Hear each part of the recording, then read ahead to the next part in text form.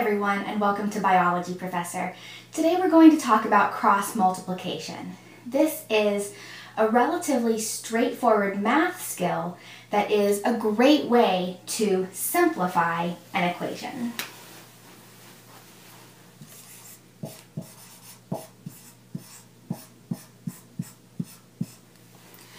Now, what do I mean by simplifying an equation? Sometimes you have equations that are in formats like this one, or this one, or this one, and they seem quite complex. Cross multiplication is a way to simplify these equations in order to solve for a specific variable. Let's take this generalized example here. A divided by B equals C divided by D. The way cross multiplication works is you multiply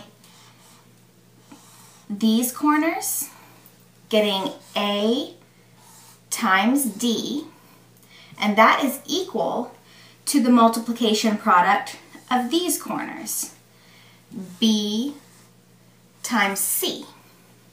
Now, all you have to do is determine which of these variables you want to solve for. For example, let's say you've been given A, B, and C, but asked to solve for D. Well, you simply divide both sides by A in order to isolate D on one side of the equation. These A's cancel, and you get D is equal to B times C divided by A. And then you can just plug these numbers in to solve for D. And it's much easier than trying to work out this equation without cross multiplication. Let's look at another example. Here, we've filled in numbers for some of those variables, and you're asked to solve for x. Again, simplify this using cross multiplication. This will tell you that 4 times 3 is equal to 6 times x.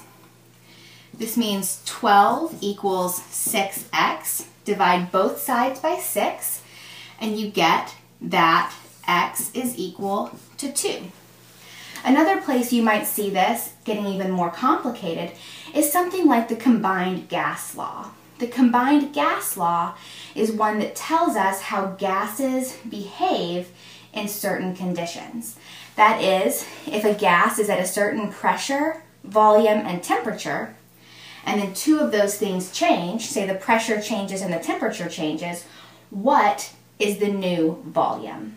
So, if you were given a problem like that and asked to solve for the new volume of the gas, V2, just use cross multiplication. Multiply these corners, P1 times V1 times T2, so that's P1 times V1 times T2 equals the other corners, P2 times V2 times T1. Remember, we were asked to solve for V2. So we're going to divide both sides by P2 and T1.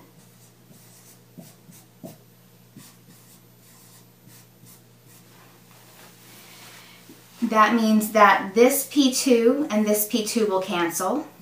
These T1s will cancel. And we get the end product being that P1 times V1 times T2 divided by P2 times T1 equals V2. And remember that all of these values you would be given, so you can simply plug them in and solve for V2. That's another great example for how cross multiplication simplifies a rather difficult problem. So that is it for today on Biology Professor. I hope you learned a lot, and thanks for watching.